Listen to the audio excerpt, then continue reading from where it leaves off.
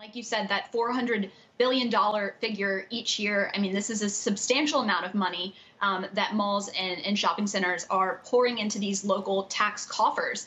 And I think oftentimes we forget as we talk about the demise of the shopping mall, just what role the mall can play in a community. And when I speak to Tom McGee, the CEO of the Retail Real Estate Trade Group, ICSC, he tells me he's very concerned about how this is going to ultimately pan out. I mean, this money, either sales taxes or property taxes, are funding school budgets, police infrastructure.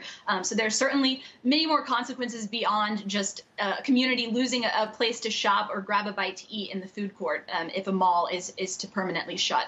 Lauren, I remember we spoke about this as well. A couple weeks ago, the Washington Post had also kind of rung an alarm bell. And the point then was that it's not even so much that the malls, might not be able to pay any of this money. It's that they might choose not to. I mean, they might view this kind of bill as somewhat fungible given this environment with everything else going on, and maybe hope that Washington comes with some state and local bailout money and maybe they don't have to pony up.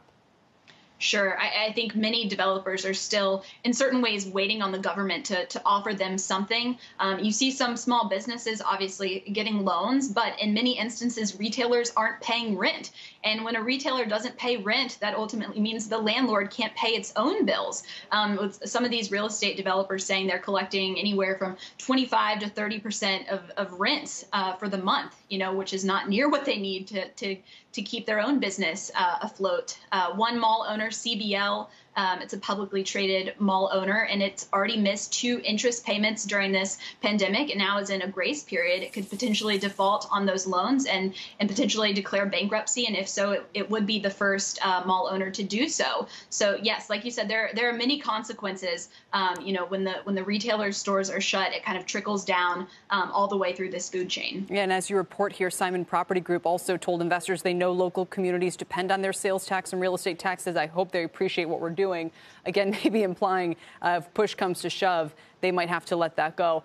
Lauren, thanks very much. Then everyone can go read the whole piece on CNBC.com. The demise of America's malls can be a blow to the towns that depend on them.